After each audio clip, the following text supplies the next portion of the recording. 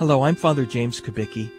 Part of my Jesuit formation involved teaching in a high school for 3 years after I finished my philosophy studies and before I began to study theology.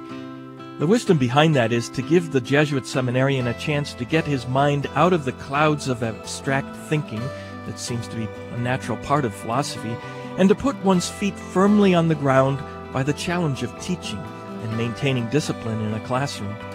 My feet were firmly planted on the ground of western South Dakota and the Pine Ridge Indian Reservation. I went there to teach English, and I'll always remember a veteran teacher who helped me. Her name was Sister Louise Finn, and she was a member of the congregation of Notre Dame.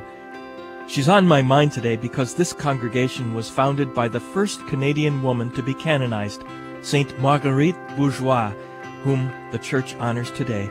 Saint Marguerite was born in France, but came to the New World as a lay teacher, and over the years she'd made trips back home to recruit others. In time, a new religious congregation formed. In her 79th year, her community gathered around the bedside of the community's young director of novices who had become seriously ill.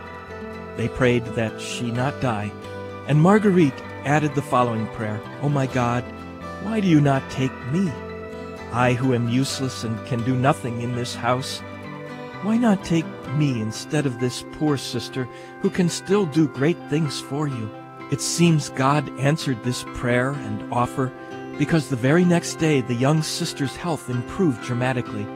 Within 2 weeks, Saint Marguerite became sick with a fever and died on this day in the year 1700. Coincidence or providence? What's clear to me is that our lives are connected, and part of that connection involves our prayers for one another.